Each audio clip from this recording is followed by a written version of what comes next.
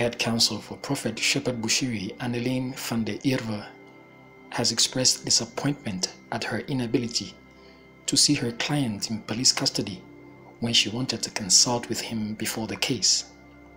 She says it happened the night before and in the morning before heading to court.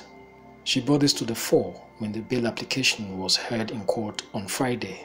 I do, however, want to state one thing for the record. Unfortunately, yesterday there were issues to get access to the accused at prison. We attended there and we waited for more than an hour.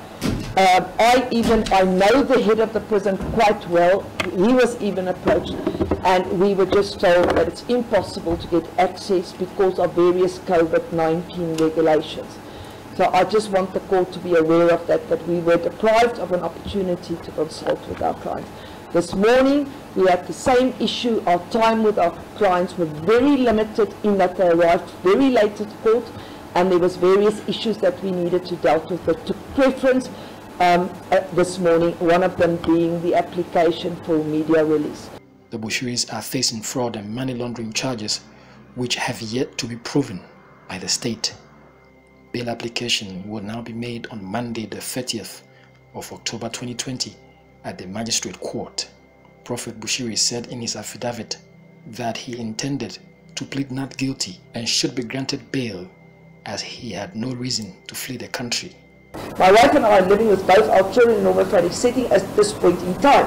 Whether we are with our children, whenever we are with our children, we are a family unit. Our children attend school and preschool in Malawi. The fact is well known to Colonel Maritz. The children, in fact, arrived in South Africa on 11 October and they are still here. In fact, they were with my wife when she was arrested at our family home. Colonel Maritz, together with Mr. Victor Nkwasha, our attorney, our other attorney, are the persons that assist in making arrangements for the children's entry and exit into South Africa. Since our passports were handed to Colonel Maritz, our children have been to South Africa on a number of occasions. On each of these occasions, Colonel Maritz assisted with the travel arrangements. 9.3. As can be seen, my children are very young, but school to deprive them of the company of their father in circumstances where I do not understand the charges against me. I fail to appreciate why I could be a flight risk. I have no reason to run away. I have no reason to evade the trial, as I know I have not committed any offence, let alone an offence for which I should be in prison. He told the court that he did not intend to evade trial because as a man of God, he needed to be vindicated and that he was innocent. Except the charges against me are serious, no intention whatsoever to evade trial, as I need to vindicate myself by calling it as a pastor, and my own beliefs are totally inconsistent with crime and the likelihood of evading the trial. I'm a very religious person and live my life according to the strict principles of my religion. I am the pastor of the Enlightened Christian Gathering, the church, with a following in South Africa of about 2.1 million members of congregants. The congregants in Pretoria alone is in excess of 100,000 active members. I have no reason to run away. I have no reason to evade the trial, as I know I have not committed any offence, let alone an offence for which I should be in prison.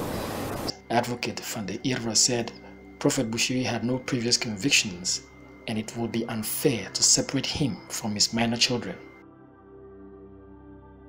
Prophetess Mary Bushiri, his wife, in her affidavit, said she believed the state had no case against her and that she had never been actively involved in the business from which the charges come from.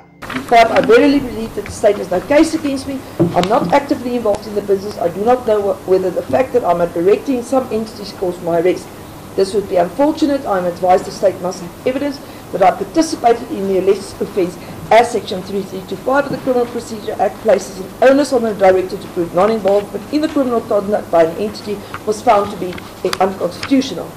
I challenge the state to show how and when I participated in the crime. 6. I deny that any offence was ever committed by me. 7. For this specific reason, I will request information from the state as envisaged in Section 6011B of the Criminal Procedure Act to try and understand what the allegations of the state is in regarding to the alleged BOCA transgressions for purposes of the bail application. I've already indicated that we'll deal with this issue once the state has presented their case, and we still need said information. The state had time to make this decision or elect to go by way of affidavit. They had time to consider the reasons they wish to refer to this court, and that they've done. So the state must please desist from making submissions to this honourable court that does not fall within the realm of what is contained in their affidavit. The case law in this regard, I submit your worship, is plain and it's straight law. Outside the courtroom, thousands of Prophet Bushiri's followers vented their frustration on the justice system of South Africa and said they would not cast their votes in the next elections if the prophets were not released on bail. Do something, because we will not even vote.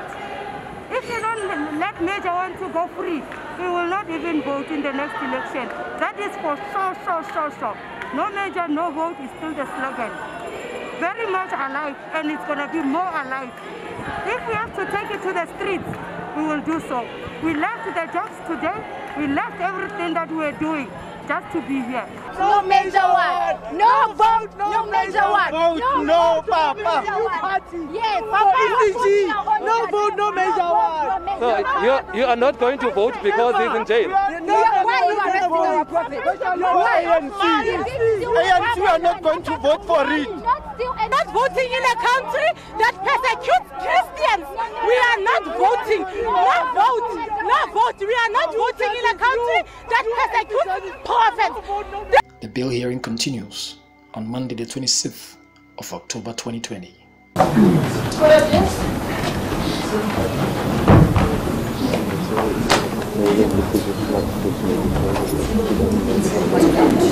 Okay.